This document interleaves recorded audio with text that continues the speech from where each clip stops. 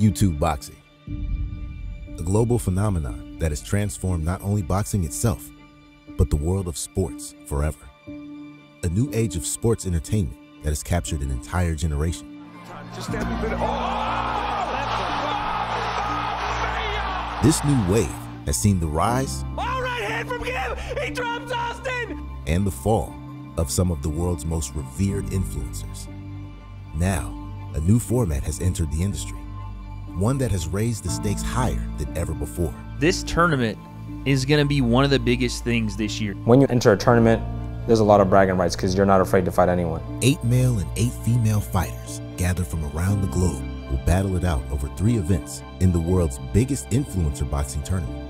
With the standard of competition the highest we've ever seen, every fighter has their sights set on glory, but only one can be crowned the pound-for-pound Kingpyn title holder.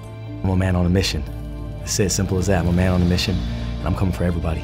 So there's quarterfinal, semi-final, and final. Now if you win from the quarterfinal, you go through to the semi-final, and then you go through to the final, which is where I'll be heading. I'm keeping my eye on everyone and every matchup to see who I'm coming against, and that's what my mentality is like. For some, this is a story of redemption. Never want to lose again, because my last fight, like I said, that was the first time I actually felt like I lost. Obviously with a temper loss, I won on the night, but then it just got changed. It didn't actually feel like a loss, but that night I actually felt like a loss, and I never want to feel like that again. For others, a tale of honor. The whole build up to the fight and everything he told me was just a lie. Now I'm like, what the fuck is really going on? I was getting more and more pissed off. There's not many details I can talk about that, so it's an ongoing thing.